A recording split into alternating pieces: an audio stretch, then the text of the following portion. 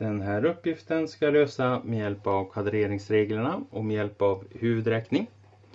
Talet 31 kan jag skriva om som 30 plus 1 inom parentes upphöjt till 2. Och då kan jag lösa den som att lösa en uppgift med hjälp av första kvadreringsregeln, alltså 30 upphöjt till 2. Jag skriver det här, 30 upphöjt till 2. Plus 30 gånger 1 gånger 2, alltså 60.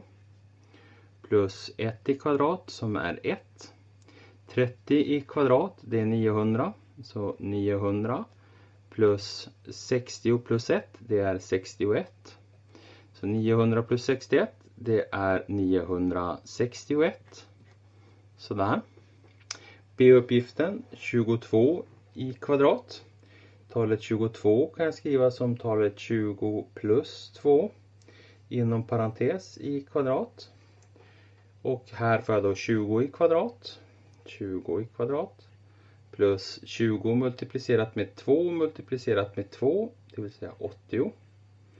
Adderat med 2 i kvadrat som är 4. 20 i kvadrat, det är 400. Så jag får 400. Plus 80 plus 4, det är alltså 84. Så det här är alltså då 484. Sådär. Sedan så har jag C-uppgiften 49 i kvadrat. Talet 49 i kvadrat är detsamma som att skriva 50 subtraherat med 1 i kvadrat. Sådär. 50 i kvadrat då. Subtraherat. 50 multiplicerat med 1 multiplicerat med 2, det blir 100. Så det är minus 100. Sedan har jag minus 1 i kvadrat, det är plus 1. 50 i kvadrat, det är 2500. Sedan subtraherat med 100, adderat med 1. Och löser det här så får jag 2401. Sådär.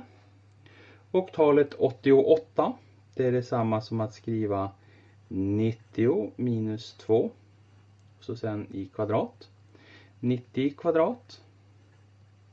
Sedan har jag 90 gånger 2 gånger 2. Det är detsamma som 360. Sedan så har jag minus 2 i kvadrat. Det är plus 4. Sådär. 90 i kvadrat, det är 8100. Minus 360. Sedan plus 4. Och det här är detsamma som 7744. Sådär.